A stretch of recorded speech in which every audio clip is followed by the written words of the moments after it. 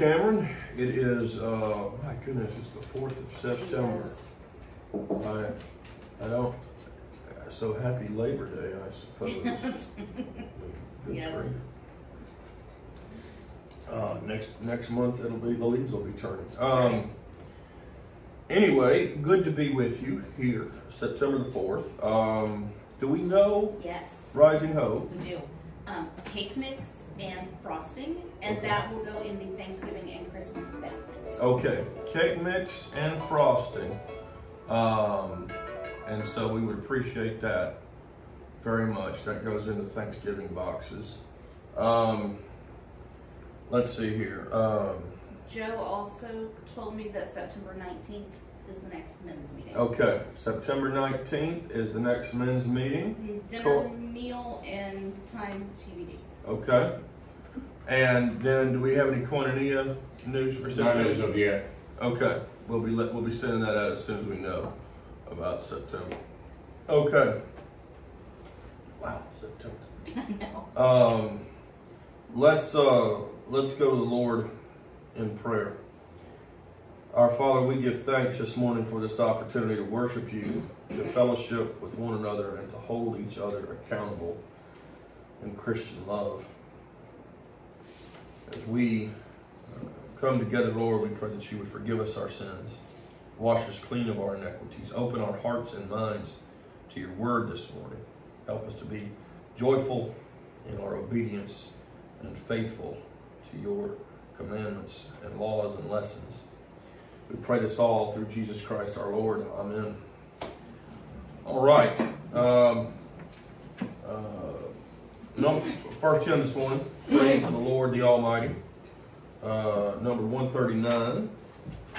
And we've got Tom Selleck with us here today, so we're very, very glad to have you with us. We're going to sing verses 1 and 5.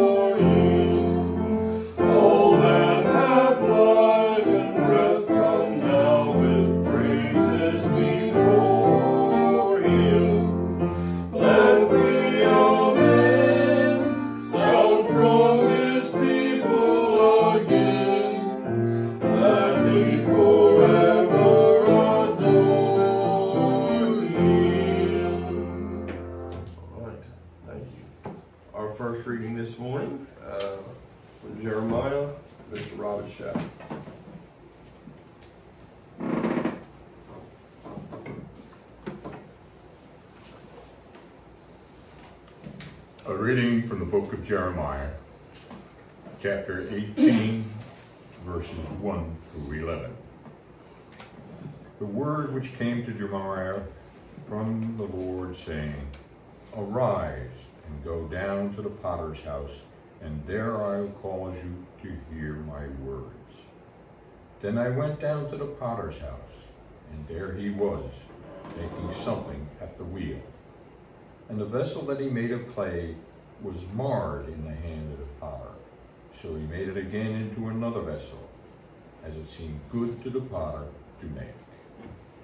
Then the word of the Lord came to me, saying, O house of Israel, can I do with you as I did with this potter, says the Lord? Look, as the clay is in the potter's hand, so are you in my hand, O house of Israel.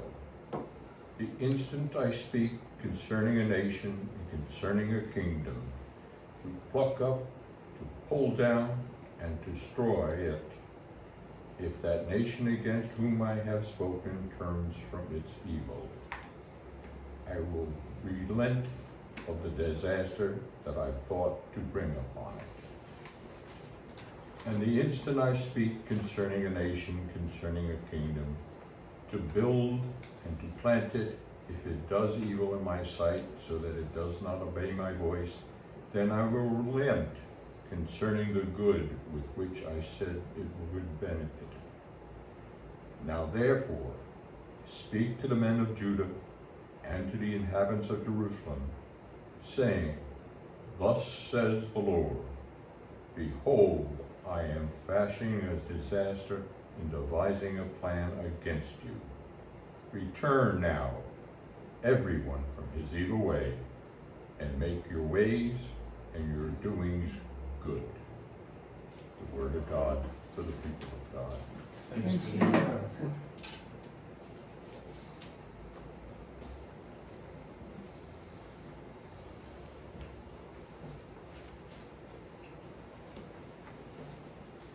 A reading from Psalm 139, verses 1 to 6 and 13 to 18. O Lord, you have searched me and known me. You know when I sit down and when I rise up. You discern my thoughts from afar. You search out my path and my lying down, and are acquainted with all of my ways. Even before a word is on my tongue, O Lord, you know it altogether.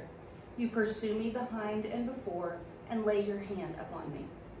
Such knowledge is too wonderful for me. It is high, I cannot attain it. For it was you who formed my inward parts. You knit me together in my mother's womb. I praise you, for you are fearful and wonderful. Wonderful are your works. You know me very well. My frame was not hidden from you when I was made in secret, intricately wrought in the depths of the earth. Your eyes beheld my unformed substance.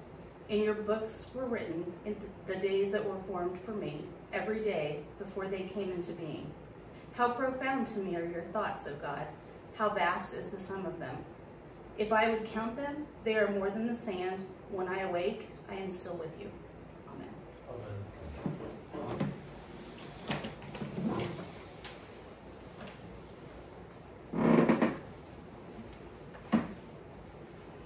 A reading from St. Paul's letter to Philemon, verses 1 through 21. Paul, a prisoner of Christ Jesus, and Timothy, our brother, to Philemon, our beloved friend and fellow laborer, to the beloved Apphia, Archippus, our fellow soldier, and to the church in your house. Excuse me. Grace to you and peace from God our Father and the Lord Jesus Christ.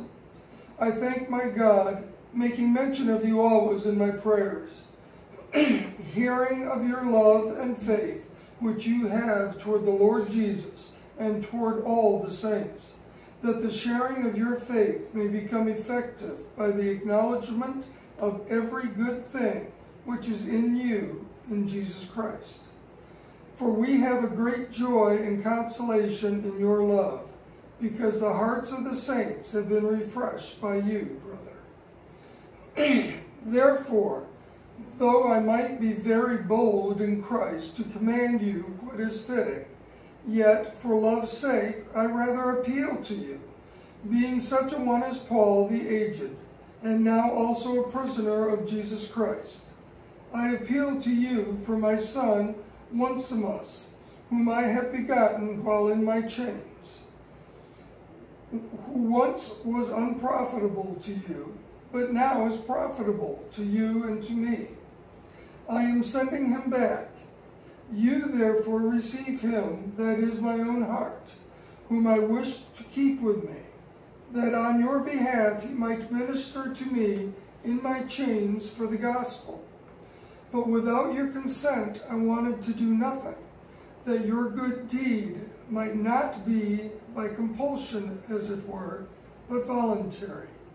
For perhaps he departed for a while for this purpose, that you might receive him forever, no longer as a slave, but more than a slave, a beloved brother, especially to me, but how much more to you, both in the flesh and in the Lord.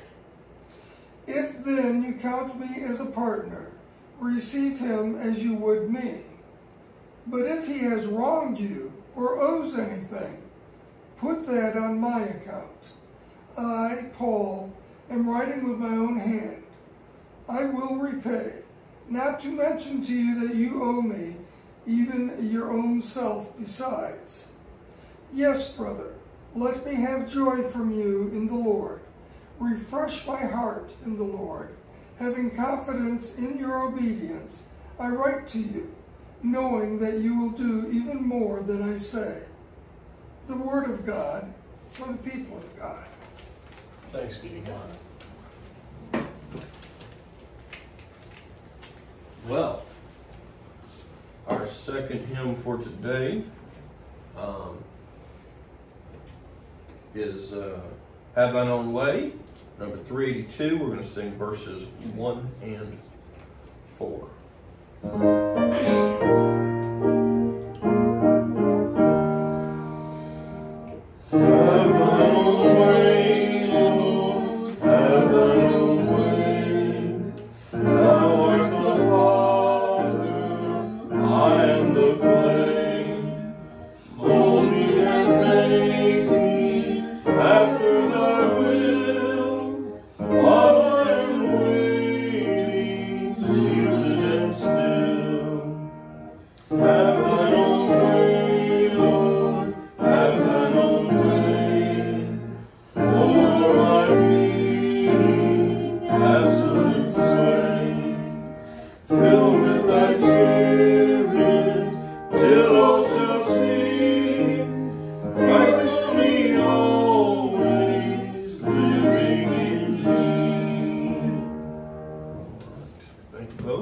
Thank you, Carol.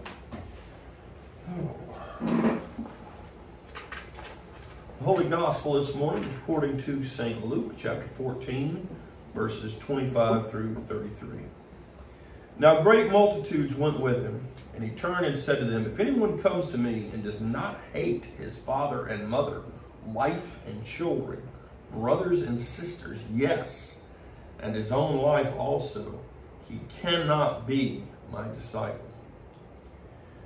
For which of you, intending to build a tower, does not sit down first and count the cost, whether he has enough to finish it, lest after he has laid the foundation and is not able to finish, all who see it begin to mock him, saying, This man began to build and was not able to finish. Or what king going to make war against another king does not sit down first and consider whether he is able with 10,000 to meet him who comes against him with 20,000? Or else, while the other is still way off, he sends a delegation and asks conditions of peace. So likewise, whoever of you does not forsake all he has cannot be my disciple. The Gospel of our Lord.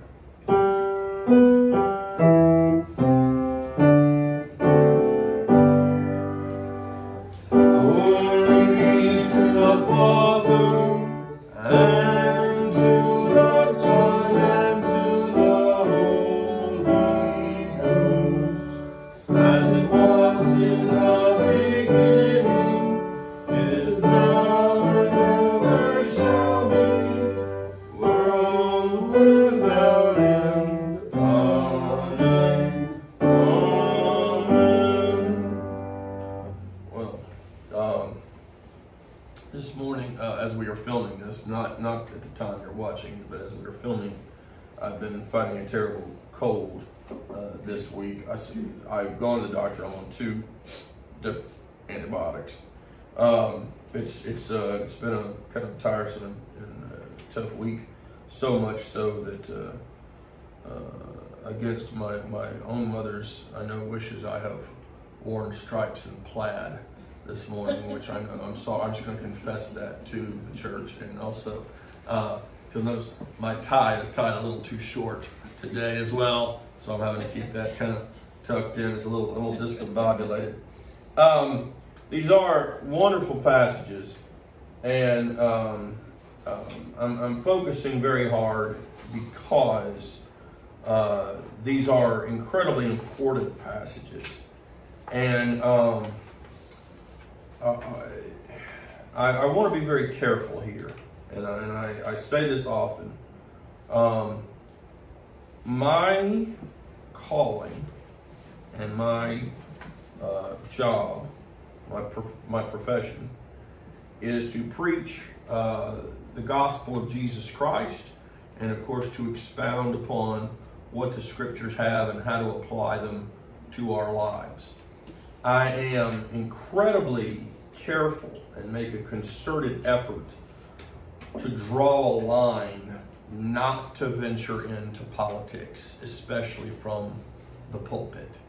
For one thing, that's simply not my job. They do not pay me to get up here and give my opinion on politics, because I have a bachelor's in political science, which, you know, you can throw a rock and hit one of those, they're worthless. It's nothing, no big deal. So it makes me no expert whatsoever. And I'm my graduate degrees are all in theology and divinity, and so, you know, I'm being literally paid to talk about the thing which I am trained as an expert in. I am not trained as a political expert. I don't have any qualifications as such. My opinions are no more valid than any other Americans. And I also believe that as a matter of conscience, it would be an abuse of my position as a pastor to weigh in on politics, especially from the pulpit, as to endorse one candidate or one party as if, you know, God were somehow endorsing them. Because when I speak from the pulpit as a minister, I'm supposed to be speaking on God's behalf. That's the calling, that's the ordination. And so I don't do that. Now that doesn't mean I don't have opinions. Of course I have opinions, and my parishioners who've gotten to know me well over the years know that I have very strong opinions, especially on certain issues. I will speak on certain issues where the church has spoken. Okay?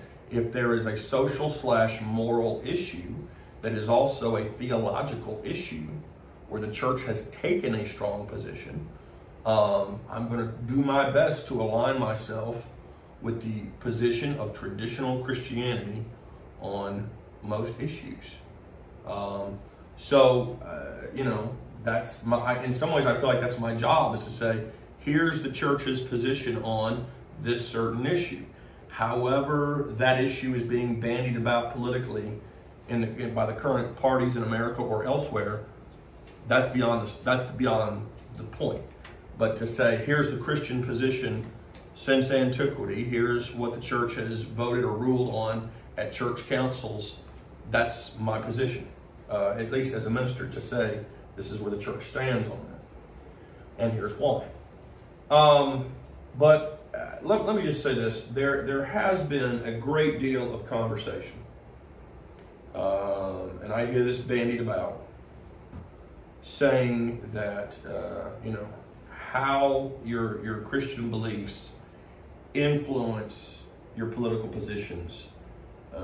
That gets debated, and I hear people, both Christians and non-Christians, who say, well, if you're a Christian, you should not, your beliefs shouldn't be affecting your civil positions because of separation of church and state. I'm going to say this: that is absolute nonsense. That is absolute nonsense.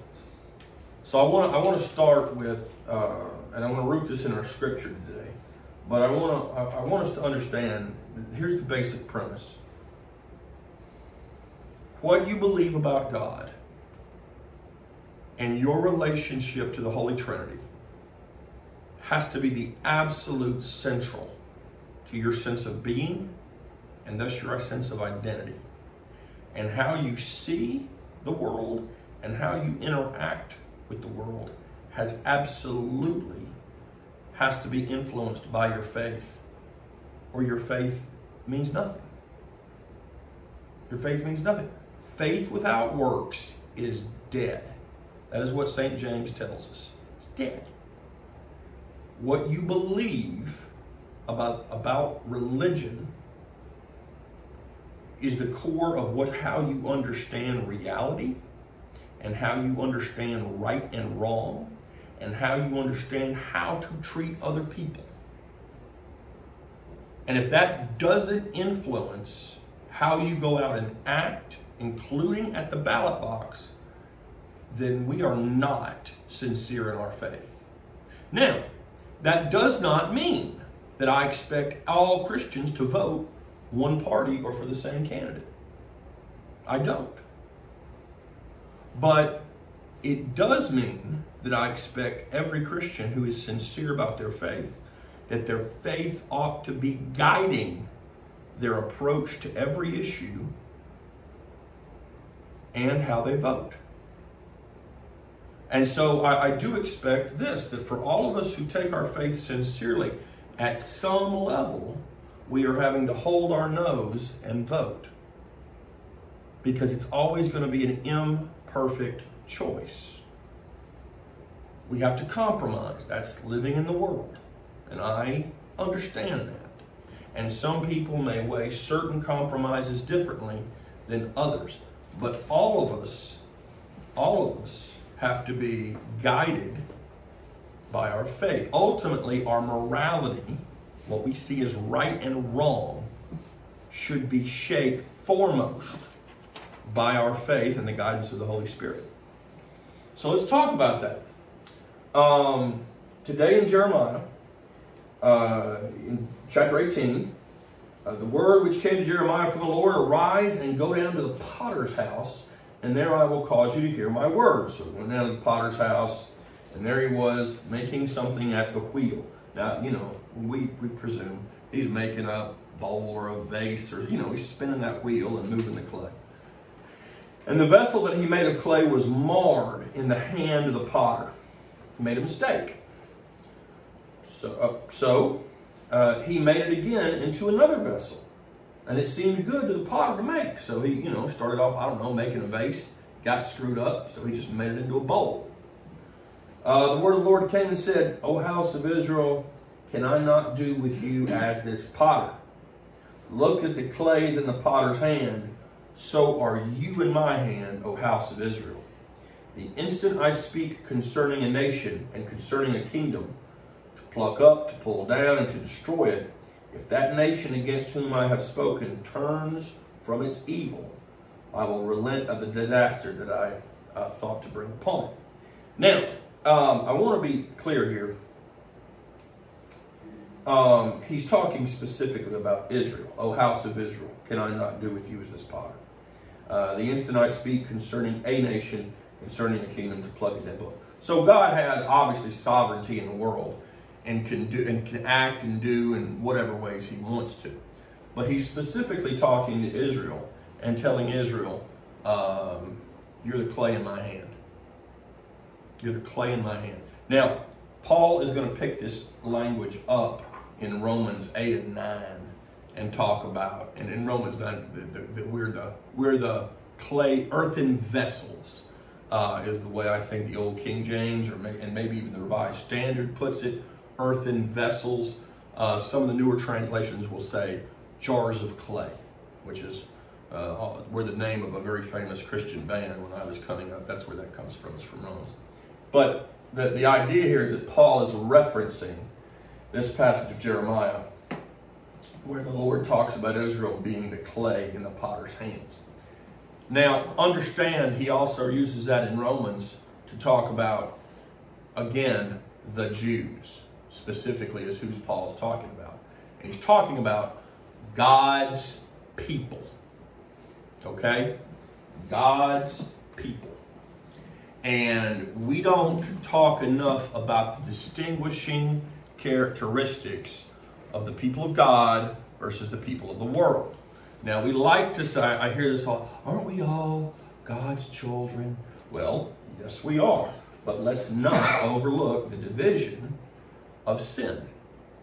That sin breaks humanity, and those of us who are baptized into Christ Jesus, the Holy Spirit has been given to us, and he is actively washing away original sin, and working in us to make us like Jesus.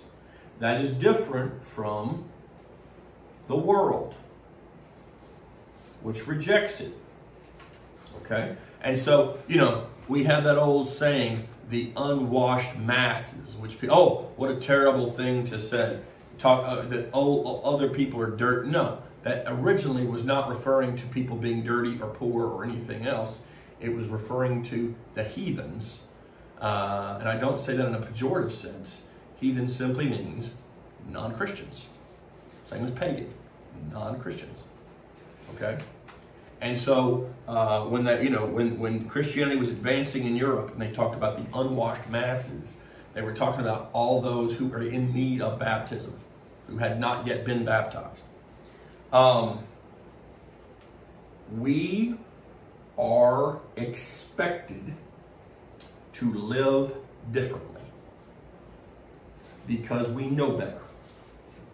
And God has forgiven our sins and set us apart and given us grace and salvation. And we are His redeemed children. Okay? And He expects us to act a little better.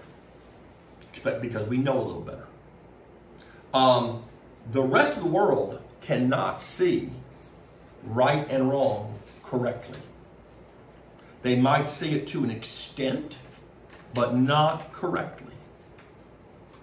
We've been given the light of Christ. That's only available through revelation, through the Holy Spirit. It doesn't just come about naturally. That is a limited view. So there's some things that, you know, and Wesley will talk about this as prevenient grace. Calvin would call it common grace. How then do non-Christian secular societies or groups, how do they come up with any virtue at all, any idea of right and wrong, if they're not Christian? If they're so broken by sin, where do they get any virtue? Well, Wesley would say that's prevenient grace. Calvin would call it common grace. And basically, it's limited stuff like, well, they know you shouldn't steal, you shouldn't murder. It's pretty obvious to see that tears down society.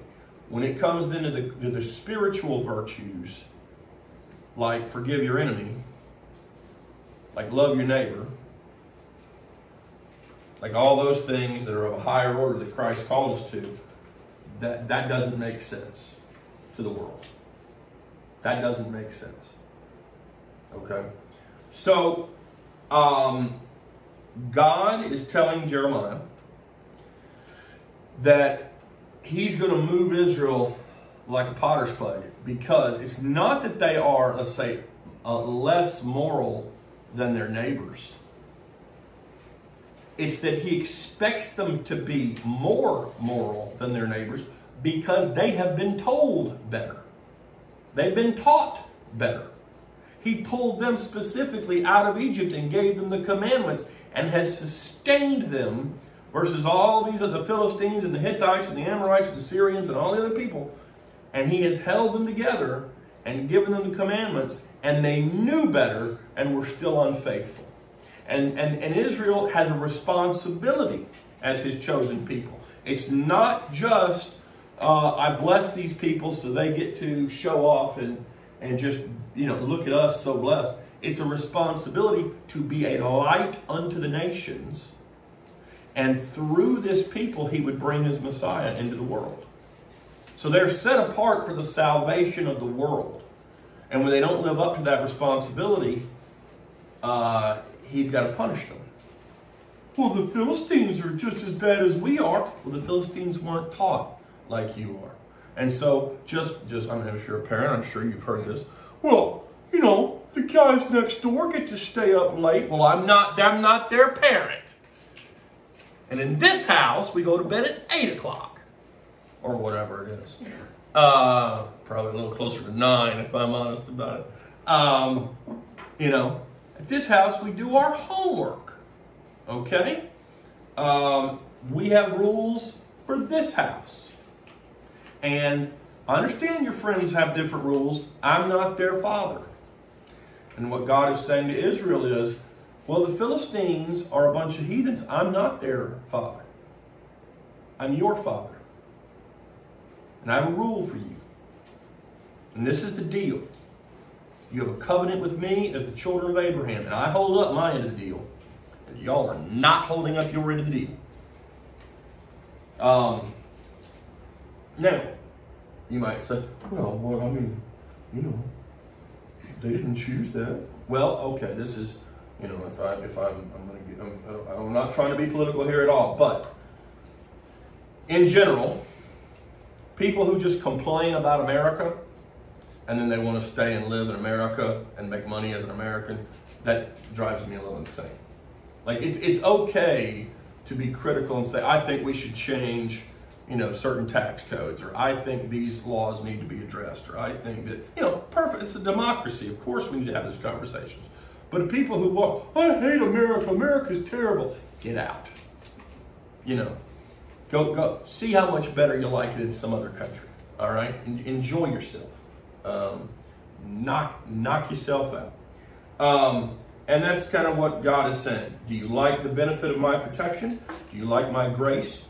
Do you like all the thing and protection and that I come with being a child of Israel? You want to be an Israelite, but you don't want to obey the rules?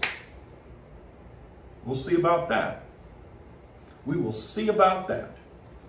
And so, of course, what Jeremiah is talking about is the coming Babylonian invasion, and then the diaspora taking 2/3 of them back to Babylon. He's holding them accountable because they are his people, and he expects his people to be different from the world because they know better, because he's given them the laws straight from himself. They're not having to guess about what's right and wrong. Now, we come today to Paul's letter to Philemon. And when I'll be quite honest with you, before I had gone to seminary, I had maybe read through it once and read through it quickly. It's one of these personal letters. I never found it terribly interesting until we got to seminary. And coming from the South, an issue that often comes up in debating the merits of Christian morality is the question of slavery, and how has the church responded or failed to respond to that issue over these centuries. So let me say a word about this. Number one, often the regulations on human sexuality that are found in the Old Testament, namely Leviticus chapter 18, that's the same chapter where they talk about instructions on slavery. And so the argument is brought up, well, look, if the church now knows that these regulations from Leviticus 18 on slavery are null and void, and we don't pay attention to those on slavery, can't we also ignore these commandments on human sexuality? And the answer to that is no, because of Acts 15. Acts 15 tells us explicitly, for Gentile converts, which of the Old Testament commandments we have to keep and which can we let by the wayside. And the rules about sexual purity and chastity we have to keep. The rules about slavery are no longer necessary. Now, Paul himself tells, slaves obey your masters and things like that. But there is a dichotomy. Paul is living in a time when he is trying to convert the world. And you've got slaves and masters. So if you're a slave and you're working for a master, as a Christian, Paul's telling you, behave yourself, be a witness, and maybe you can convert people and you can convert your master even. Okay, that's Paul's idea. But here, I want to be clear what happened. Philemon is a Christian. In fact, he's a fairly well-to-do fellow, and he hosts a church. He has a house church. He's the host of it. It's his house. Onesimus was his, or is his, I should say, slave. And Onesimus had converted and run away and had gone to follow Paul and help Paul. And Philemon wants him back. It's his property. And Paul writes him this letter. And what he's explaining is, gently, Onesimus is my good servant. And in the order of the church, Onesimus is a little higher in authority than Philemon. Of course, secularly, Philemon owns Onesimus. And the argument that Paul is trying to make is, brother, did you not hear my letter to Galatians? Ain't no slaves nor free in the church. If you're a Christian and Onesimus is a Christian, then he is your brother. And you can't own him. You cannot own a fellow Christian. And then that calls into question, well, which is more important? Your identity as a Christian and what you know is right and wrong as a Christian, or your secular identity and what is right and wrong according to the law? Is the law more important to you, or is your faith more important to you? Now, all of us, I hope, read this letter, and we want to love Brother Philemon into accountability and say, Philemon, you got to free Onesimus. He's your brother in Christ. Be a Christian. Treat him as your equal. That's your ultimate identity. That's where you got to decide you really are. Deep down at your core, I am a Christian, and therefore that has going to change the way I live my life in the secular realm. But the alternative is Philemon chooses to hold his secular identity most close, and then that affects how he lives his life as a Christian. And so which is it going to be? Is your Christian life, is Philemon's Christian life going to affect how he lives in secular society? Or is Philemon's secular status as owner going to affect his Christian life within his church as to whether or not he owns one of the fellow members? Onesimus, by the way, would later become Bishop Onesimus in the early church. This is a question for all of us.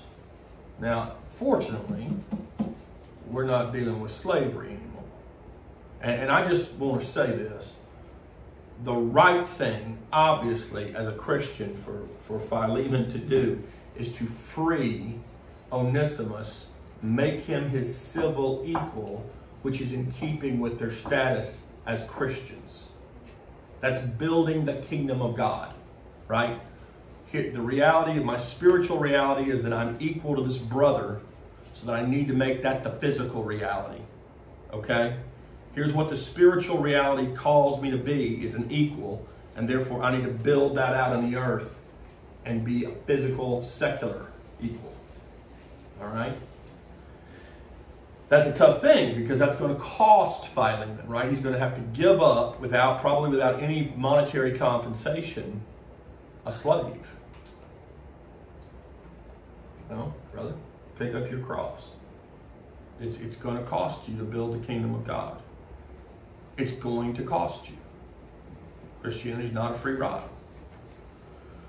So that's the right thing to do. Now, you know, let me just tell you, the church has struggled with this. I mean, we haven't always read Philemon very well, and I never even really read it much until I went to seminary, and we really had to unpack Philemon. Here's the deal: if you believe in Jesus Christ, it's gonna have to change the way you live in the world. Okay? If you believe in Jesus Christ, it's going to have to change your views on right and wrong in the world. So there's a lot to that. Okay, there's a lot to that. But it is understanding that God is calling us, we're the clay. We are his people. And so God's going to use us for his purposes, as his vessel, as his instrument, because he's trying to save the world. All right? So, you know, the hammer don't get to pick which nails he hits. He goes where the carpenter sends him. Now, the nail, you know how nails are, though. I thought about this because I hadn't swung a hammer with any regularity since I was a much younger man. But I did know this about hammering some nails. Now, it takes practice. I mean, the more you hammer, the better you get at it. But there are just some nails that I'm convinced they just going to be crooked. I mean, they just not going to go in straight. You can try and pull them out and bend them back, and you can try all kinds of stuff. But there's just some nails that are just not going to go straight. That ain't the hammer's fault necessarily. But as the hammer, our job is to go and do what the carpenter tells us to do. And you could try and hit every nail in. You know, he's trying to build the kingdom, right? He's trying to save souls. And our job is to faithfully just try to be his tool, be his instrument. All right. All of us are kind of in Philemon's position. Not necessarily about slavery, but about any multitude of issues of morality, where there is a secular answer and there is a spiritual answer. And they're sometimes in conflict. And as I said earlier, all of us live in compromise because we do live in a world. We do live in society. There are only two parties, political parties in America that are going to ever get elected. I mean, that's just the way. You can vote Green Party or Libertarian and they ain't going to get elected. And don't get me wrong, I wrote in my vote before because I just didn't like my options, and so that's, you know, kind of a protest. Here's what I think, and that's your right as an American, but that guy's probably not, or woman is not going to get elected. It's one or the other, and so all of us are making compromises at some level. Here's the thing, Christians, when we forget that we are making a compromise, when we get behind one party or the other, or one candidate or the other 100% and feel like, yes, morally I'm completely on board with this, then we're buying into the morality of the world. If you don't have some reservation on either side, Republican or Democrat, you're buying wholeheartedly in the morality of the world. And I guarantee you Jesus would have critiques of both sides. Both sides.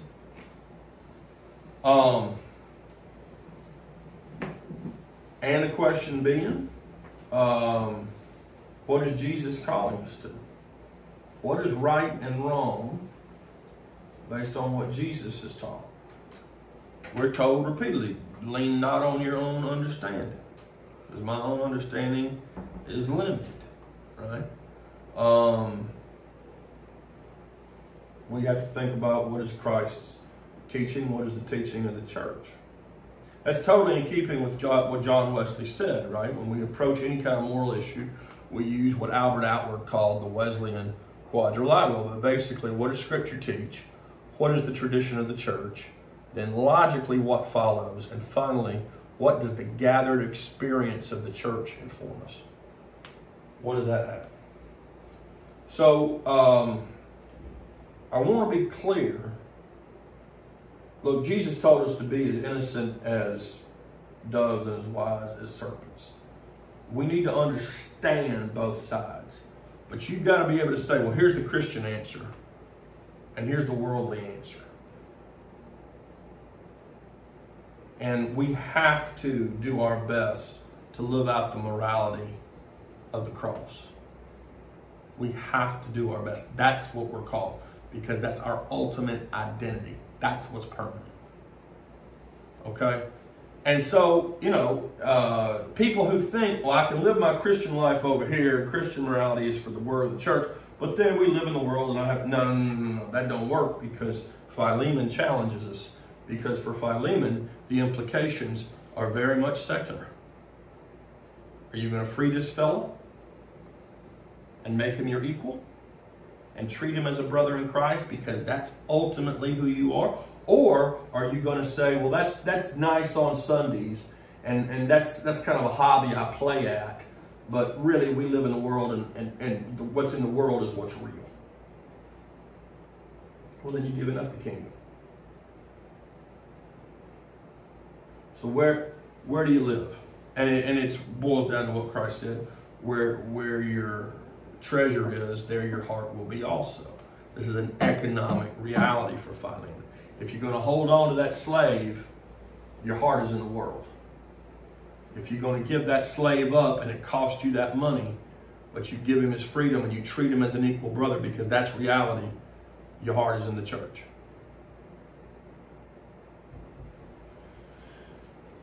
So, in the South, and I've talked about this before, I mean, the Methodist Church split just prior to the Civil War over slavery. We were wrong in the South. The Methodist Episcopal Church South was wrong. John Wesley abhorred slavery. To call oneself a Methodist and to have held on to slavery was absolutely hypocritical and nonsensical. It was unintelligible. Just absolutely oxymoronic. But they did, and it split the church. Because they held on to the economic reality of slavery rather than, here's the vision of the kingdom. So they anchored themselves to the world. We have to ask ourselves those kind of questions today. On all manner of issues, some of which obviously are political issues. But the chief concern of the church is not politics. It's of morality and salvation. How are the people of God to understand and live out right and wrong? By the Word of God. The world, we should know this, cannot see rightly. It is broken by sin. We are the ones who supposedly believe that Christ came as the light of the world and calls us to be the light. Therefore, we can see properly by divine revelation. The world doesn't have that. So the answers that the world comes up with on how to solve problems and what is right and wrong, look, they're going to be flawed. They're going to be flawed. And we have to trust that Christ can see rightly. He created the world. He sustains the world. He will deliver the world. He is eternal. He's always been here. He came and died for our sins. He's all-knowing and omnipotent. So if he says this is right, we have to trust that it's right. And according to church history, Philemon is Saint Philemon because one of the things he did was give up Onesimus as a slave, and Onesimus became bishop. And he did live into that vision of the kingdom. Now I want to close today with the gospel because I think it kind of undergirds what we've been saying today. And Jesus says it so starkly, so starkly. If anyone comes to me and does not hate his father and mother, wife and children, brothers and sisters, yes, and his own life also, he cannot be my disciple. Whoever does not bear his cross and come after me cannot be my disciple. For which of you intending to build a tower does not sit down first and count the cost, whether he has enough to finish it, lest after he's laid the foundation, he's not able to finish. All who see it begin to mock him. Or what king going to war against another king does not sit down first and consider whether he's able with 10,000 to meet him who comes against him with 20,000? Or else while the other is still a great way off, he sends a delegation and asks conditions of peace. In other words, number one, and this is very stark, But when he talks about mother, father, wife and children, brothers and sisters, and your own life, he's obviously talking in some ways metaphorically, but he's basically saying even your closest attachments in this life and in this world have to be given up in favor of your identity in the kingdom of God. Even that which you hold most dear in this world is still of this world. And you've got to forfeit that. Now, I know that sounds stark, especially when he starts talking about family. But here's the thing. When I was about 3 months old, maybe just about 3 months old, my mom and dad had me baptized. They did the same for my brother. I did the same for my children. I had them baptized. And what does that mean? Baptism means you die to self and are raised with Christ Jesus. In a spiritual way, it's handing over your children and saying, they don't really belong to us. We're giving them to you. We understand that you're then trusting us to raise them in the church, but we're giving their life to you. My mother and father did that, and I did that for my children. And said, Lord, they're yours. They're yours. I'll try to take care of them, but they don't belong to me. They belong to you. Because if I try to hold them as my own, I'm going to lose them. The only way we keep our lives is to lose it. Christ is explicit about this. So, even though, yes, none of us in Christendom think about, oh, I have to hate my mother and father. He's not speaking to those of us in Christendom. He's speaking to those who would have to convert and choose, do I live out the truth of Jesus Christ in the kingdom of God, or do I hold on to my familial attachments? Because if I don't, I'll be rejected by my family. And you better, when he talks about, you better think about it, he's saying, if he's a builder, if he's going to build, you got to think about it. Those, you better think about what you're going to be giving up. You better think about the consequences, because this is a serious commitment. Because what Christ is trying to tell you is, there ain't no halfway here. There ain't no 1 foot in and 1 foot out of the kingdom of God. There's no middle ground. You're either a sheep or a goat. You're wheat or you're chaff. It's one of the two. There's no neutrality here.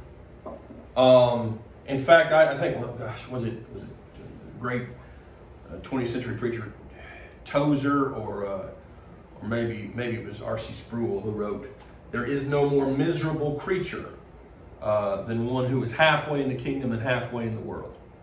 You will be successful at neither, you will fail at both." And there's, John Wesley called it the almost Christian. That was his famous phrase. In fact, in one of his most famous sermons, the almost Christian.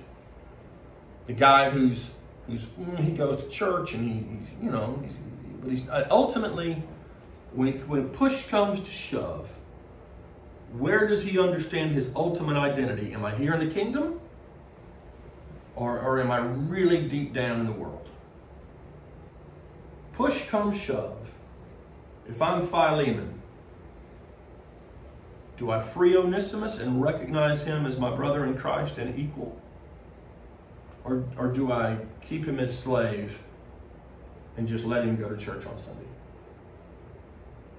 Where is my ultimate identity? Philemon hosted the church in his house. Philemon probably believed in Jesus sincerely. He was. But deep down, what's real? So that's the question that I think the gospel poses for us this morning. And so on behalf of Jesus and the gospel, I have to ask you, this is not a message about salvation. Presumably, all of you who are watching this are probably believers in Christ. But the question is, where is your identity really? Are you a citizen of the kingdom, or are you really a citizen of the world? Where is your identity? And on issues of right and wrong, do you line up with Jesus? Or do you think that the concerns of the world might override the mandates of the gospel? And if you do, if you honestly believe that, well, the world is a complicated place, and I don't know that the beatific vision of Christ really is a little bit naive, then you might want to think where your citizenship is. Whose side are you on? Are you with Christ? And is the kingdom of God your ultimate identity? Or are you with the world? In the name of the Father, and of the Son, and of the Holy Spirit. Amen. Let's close today with the Lord's Prayer. Our Father, who art in heaven, hallowed be thy name. Thy kingdom come, thy will be done, on earth as it is in heaven. Give us this day our daily bread, and forgive us our trespasses, as we forgive those who trespass against us. And lead us not to temptation, but deliver us from evil. For thine is the kingdom, and the power, and the glory, forever and ever. Amen.